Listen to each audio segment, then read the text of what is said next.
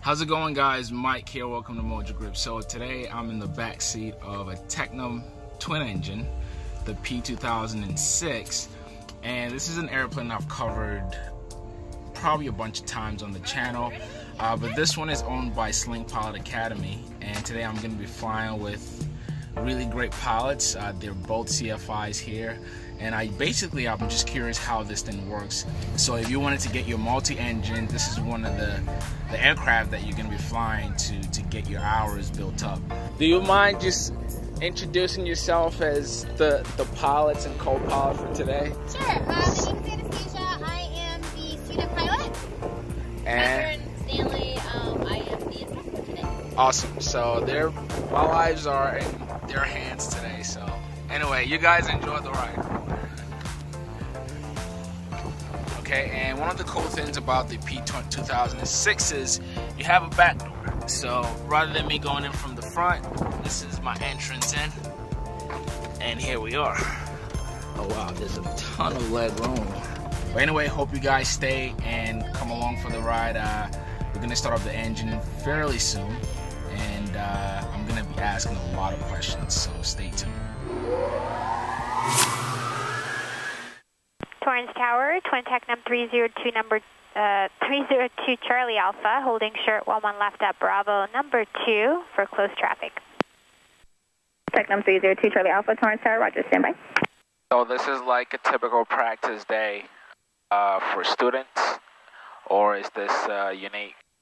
No, it's a typical day, just to stay in the pattern, let them get some experience with the airplane itself. We do a lot of single engine operations out in the practice area, which I've done before, but today's lesson was just pattern. Okay. So. Tecnam 302 Charlie Alpha, wind 1006, runway 11 left, clear for takeoff, make left traffic. Okay, power 20.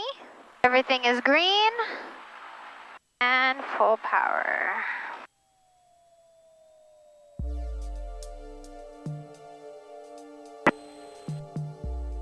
Airspeed's alive.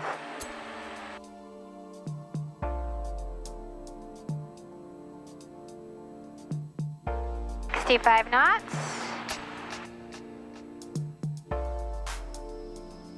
Positive rate, gear up.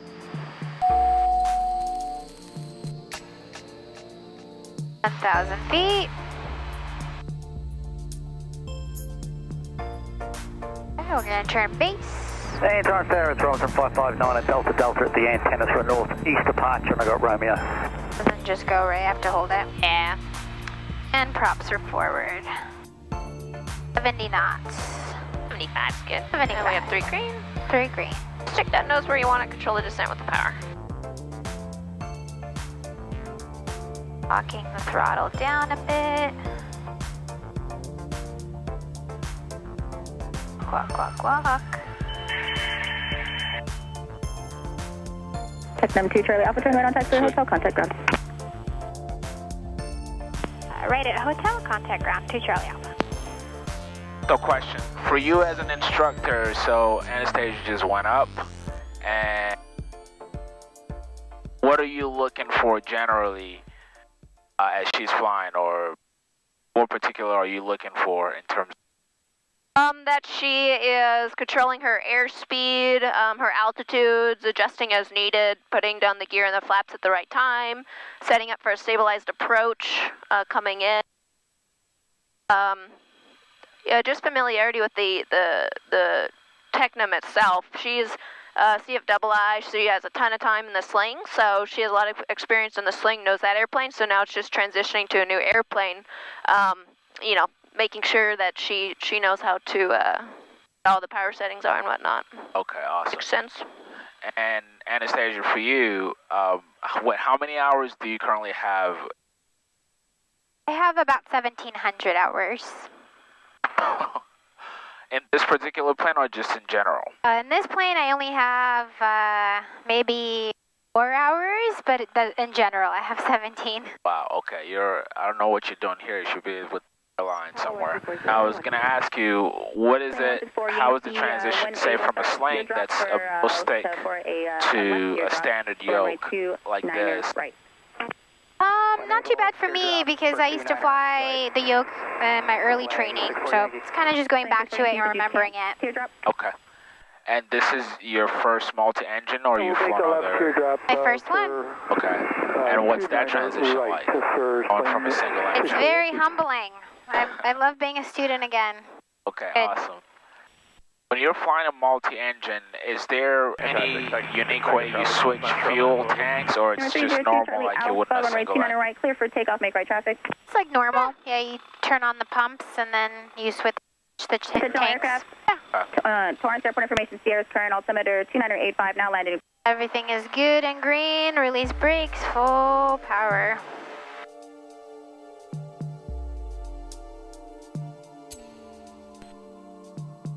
Airspeed's alive.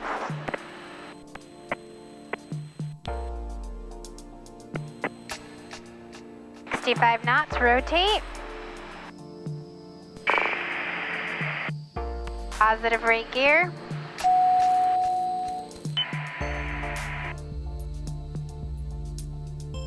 Very green.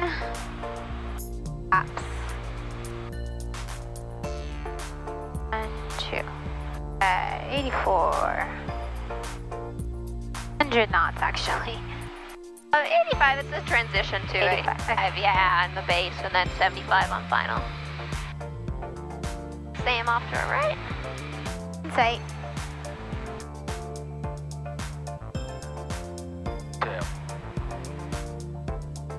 Okay, lights. Ops gear. Alright, turning right base. Right. Request for right downwind deposit. Go fast. That's on 206 uniform, Torrance Tower, roger, and thank you for your patience. Power idle, just make sure you bring that power back in as we settle down a little more to cushion that just. Gotcha.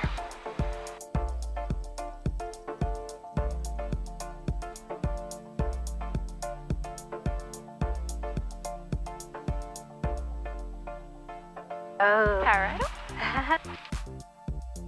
Electric float. So is this typical, say, days of the week? Yeah, I'd say that, I mean, it's kind of hit and miss. You can expect certain times of almost any day to be pretty busy. We have 2 other flight schools, busy flight schools in the airport, as well as a lot of operations from Long Beach. So it doesn't really quiet down ever, unless it's real early morning or evening. And Anastasia, I noticed the rate of turn up there, like the first go, second go. For you as a student, especially flying something with 2 engines, are you, like, does that come into play whenever you turn in, or conscious of, you know, how much you're turning the airplane? That's just for me. I'm just curious because I like to know. That's something that come into play whenever you. What do you mean turning? Sorry. Angle of bank, like shallower banks, a little wider patterns. Right. Yeah, it's definitely a bigger radius during the turn. So the airplane is bigger. It's got larger wingspan. So you have to start your turns earlier. When you roll out, it's also, you know, a bit slower on the rollout, just because of the weight and the wingspan. Okay. More particularly, what I was thinking was, you know, being that there are 2 engines, I don't know if the weight of it feels different for you compared to where your engine is sitting up front, and now you've got on both wings. I wouldn't say the weight makes a difference. You've got pretty, you know, almost symmetrical forward movement, so I don't think it makes it too much of a difference. Okay, cool. You kind of forget that you have 2 engines after a while. Really? Yeah, I mean, you know about them, you just kind of, it's not, I kind of forgot, you know, that we don't have one in front. Like, oh, they're on the side. The pitch is a little heavier. The amount of pressure that you have to input is definitely more than the sling, but it's not excessive. It's a really light twin, so it's not an excessive amount. Okay, cool. And for somebody, I guess, training to go to the airlines where Because, for example, when I see airline pilots, when they pull on that thing, they usually use it in both hands. So is that something that you hear flying one of these, or that's like much? I would say that's later with bigger, heavier airplanes, where you need to apply a lot more pressure to get the aircraft in the direction that you want it to go. This is relatively light, like if you fly a Sling versus 172, the amount of control input you apply to a 172 is more so than you would a Sling to get the same result. And so as you get bigger, heavier aircraft, like the airliners like that, I could understand them having to use, you know, both hands. Okay. Versus just the one. But this, you're usually fine with just the one in this airplane. It's pretty light. It doesn't have a whole lot of power. So I was checking the speeds on the plane. I noticed around 700 per minute on the climb. 6 Whiskey is at the east side down. Going on to the downwind, you always hit 100. So Cherokee 409 to Charlie Alpha, Torrance ground, fuel pit taxi via the ramp. Yeah, 100 on the downwind. Via the ramp, 96 Whiskey. No, I'm sorry, 75. Just to kind of like, you know, play nice with the other traffic in the pattern too. We could be going faster. Our gear extension is 122 and our first set of flaps is 122, but we want to, you know, be able to space ourselves with the other traffic in the pattern. And then we start slowing down once we go gear and flaps, about 85. Best single engine rate of climb is 84. So we just try and keep it around there. It's a good approach speed. And then final is 75. Oh, okay, cool. And so now Anastasia probably added another hour to her. So what's typical for students? What's the curriculum like? How many hours do you have to fly one of these to, you know, get to the... Well, for multi-commercial, which is what our students are doing, we base it about 15 hours, and that could, of course, change as with anything with all students. Some learn quicker, and some take a little longer, so we like to average it around 15.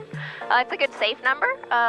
There's a lot of different types of training we do, with first just getting familiar with the airplane, the twin engine aspect, the complex aspect, and then working into the single engine maneuvers. That's what we base a lot of the time off of. So, but I'd say 15 hours or so.